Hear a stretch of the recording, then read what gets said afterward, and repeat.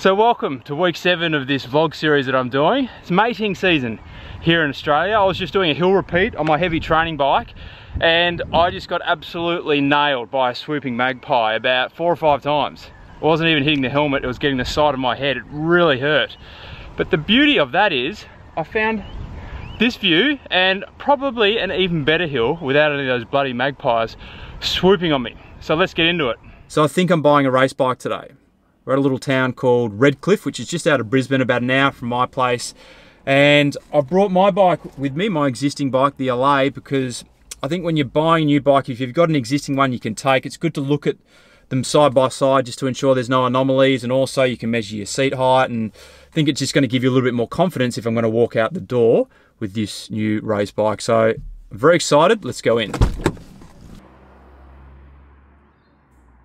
So now I have 2 bikes behind me. Because there's a window here and it's good lighting, and there's nowhere else in the house that's like this. Can you just give me 5 minutes? No, there's a nice big door in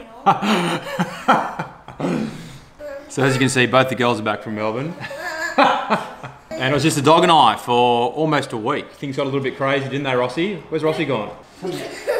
Oh, good boy, here he is. So things got a little bit weird, didn't they, while the girls were away? I did a 24-hour dry fast. Oh, watch out, Rossi! I know it was a bit of an extreme and slightly different thing to do, but I lost about 1.5 kilos in that process, which I need to do for, well, I thought I needed to do for this road race coming up, which I'll explain shortly. And also my training week this week, so it was a rest week last week. This week, my training has been really, really good, really strong. Now I am sort of... Are you talking to me now, are you? What are you saying? I know, it was a bit more relaxing when it was just you and I, wasn't it? Yeah, don't do that. Don't do that.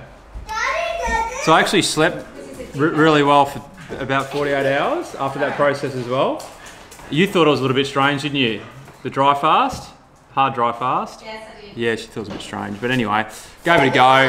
Probably won't do that again, but I might go the water fast. 24 hours, soft dry fast means I can still shower, brush my teeth, all that kind of stuff. I bought a bike. What? Giant. A giant? Giant. Yeah. We have a giant in our house, emanating giant vibes in our house. I know, but I had a strict budget. I can't wait to show you. I purchased this bike for under $1,500 USD. So that's going to be a video next week. I'll show you at the end of this video, but I'm going to do a full piece on it next week. But then what happened after I sort of locked that bike in? Alice, can you explain to people what's happened? What happened? You got locked out by what?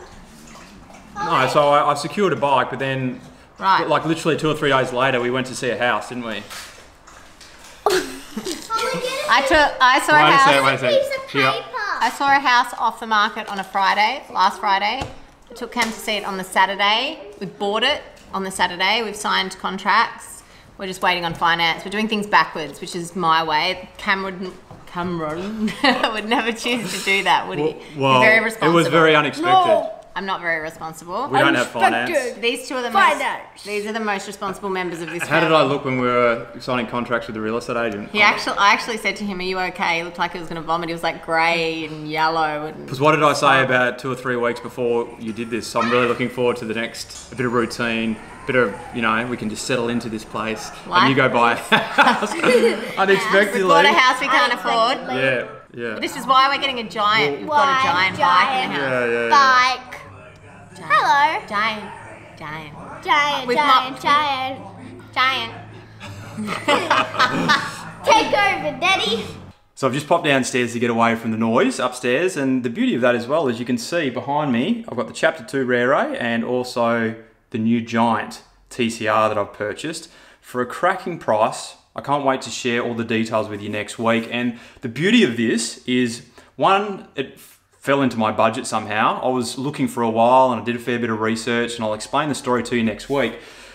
But a lot of people on the channel have been giving me some constructive feedback about all these top-end road bikes that I review, $10,000 to $15,000. Well, how about reviewing some more affordable road bikes? So that, my friends, is a very affordable road bike, and a review and a whole bunch of things will be coming on the channel shortly in regarding to the Giant TCR. Look, the reason why I purchased that is because I want to do some road races, and the Chapter 2, it's a great looking bike, it's great for cruising around here, awesome for crits, same as the LA Sprint, but in terms of road races, as an all-round race bike, they don't tick a few boxes, and the Giant TCR, by all accounts, certainly does. Now, as you just heard, we think we've bought a house. Now, when I say we think, we'll either find out today or maybe early next week, and I debated whether I put this video up actually, because I feel like we've already been on a bit of a roller coaster with this series, but that is life. And look, I just want to say first and foremost how grateful and fortunate we are to be able to buy a house, be in a position to buy a house in a great country such as Australia. But the fact of the matter is,